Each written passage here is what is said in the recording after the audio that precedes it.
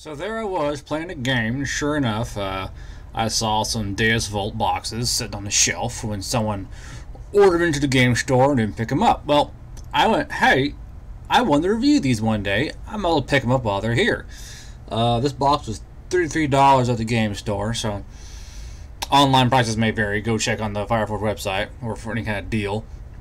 But what I saw inside this box really got my noodle going, because there's some excellent, I'm talking like excellent bits inside this box. Some that I was shocked to see inside there. After the huge bit drought from Games Workshop, because I've seen some of the new sprues, there ain't no bits, people. There ain't nothing on that damn thing.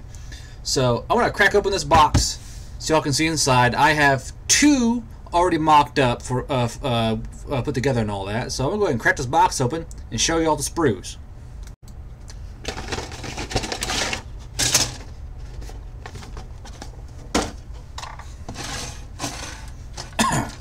So here's what you agreed to buy.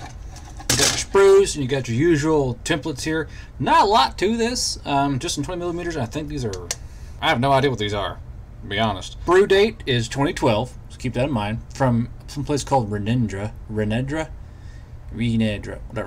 But I don't use these except for using like this kind of stuff and making that kind of jump. So you get these if you need them, which I do not. And here are your sprues.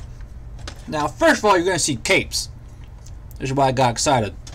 What kind of sprues are you folks going to find this many capes? And some of these capes are special, you're going to see here in a minute. But the sprues themselves are basic. Sprues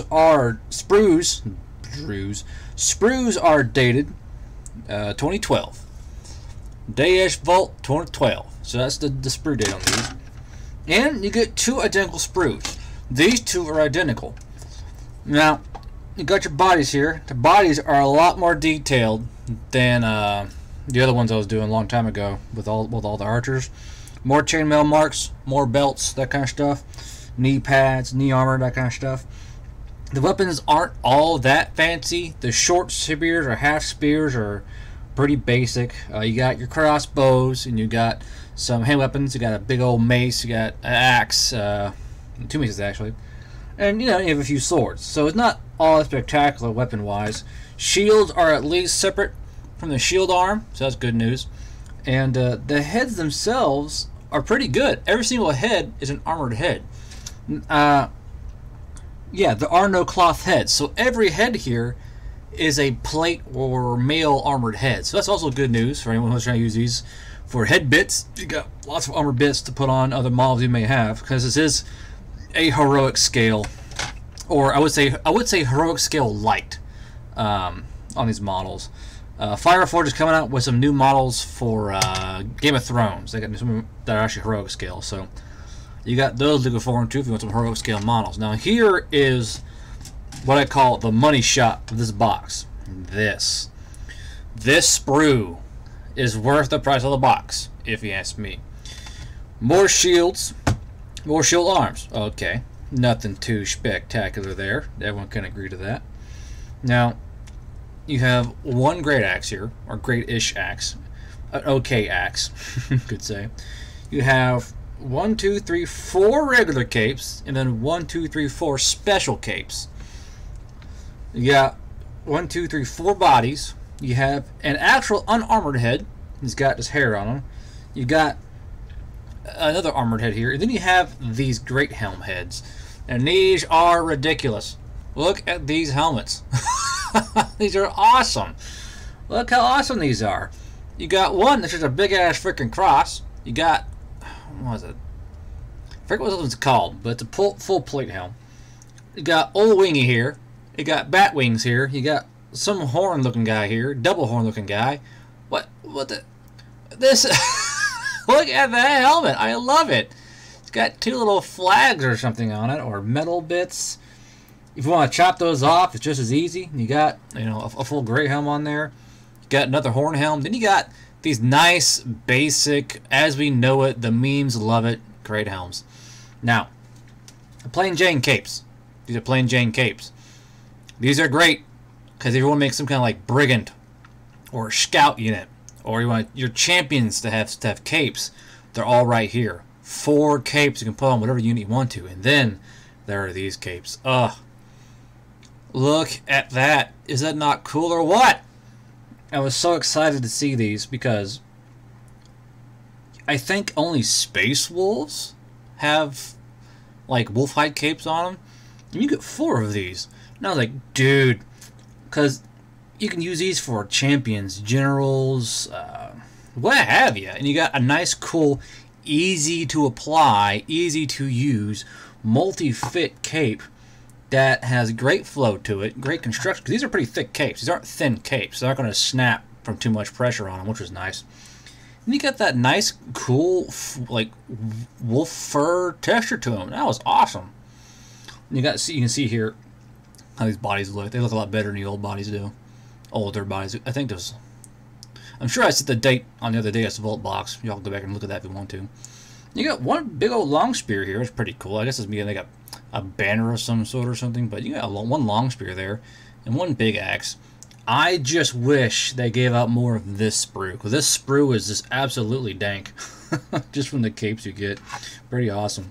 Here are the mock-ups I had as examples for what you can do with this. Like these, I'm using these as brigands. And for some reason I thought I would chop out this guy's finger and make him doing like a JoJo pose. I don't know why I did that. Don't judge me. It was just a thought, okay? But you can see how much more detail they have on the belts and the cloth folds and all that now. They did some good work with these. They are an older sprue. Well, I say 2012 on these. Let's see here. Yeah, 2012. So despite being, shoot, a 6-year sprue, they're still pretty solid. And I like how you can have these hooded guys. These hooded guys are on the sprue as well. They have the hoods on there. So you got kind of like a roguish look to them, you know, like an ambusher with the crossbows, taking out heavy armor targets. I mean, it's so cool looking. And the other one. Now, I did a little green stuff here because I put the head on first because I didn't like how it looked very non-flush before. So I did a little green stuff work, but look how awesome this looks with a full fur cape. You got the crossbow, the hunting horn, and all that. The like little scout hood. I mean, it looks like someone that would go out on like a long range scout mission and just plink at targets and disappear into the woods. I mean, it looks like a nice hunter. You know, it actually looks really, really good. I was quite surprised. I mean, it was so easy to put together. Now you can do the cape and then the head, but I personally didn't like how it looked. And what I did was I put the head on first. I snipped the collar piece, put it on, and then used green stuff to cover up the little cut-ins, and then modeled on some more fur onto it. So that's all I did, and it looks quite good. When it gets painted up, you won't even know. So yeah, this box is worth it just for the bits alone, if you ask me. If you want like a scout troop for like Empire Sunstal or Equitang, I mean, it'd be great. I mean, these will fit the build just fine. And say you want bows, you can go into a Perry box or another Deus Vult box, just give them a bow. But I would say above all, just buy this box for the damn capes.